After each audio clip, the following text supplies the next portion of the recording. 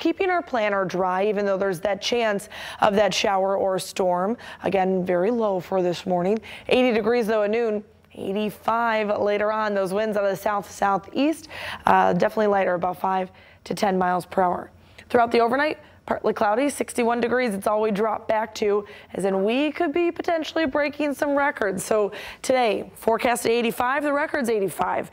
Set back the year I was born, 1993, so it's been a while. But we could tie that or go above that, and that's the case for the next several days. So definitely some unusual temperatures that we're not used to seeing. We're going to stay dry, though, when we start to try to attempt to tie or break those records, as our next rain chance doesn't arrive until Saturday. Cold fronts coming through, so we could see some showers and storms, I think, Saturday afternoon and evening.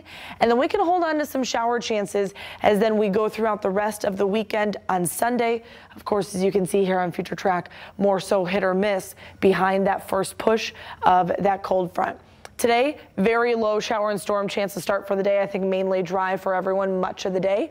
84 or 85 then on Friday.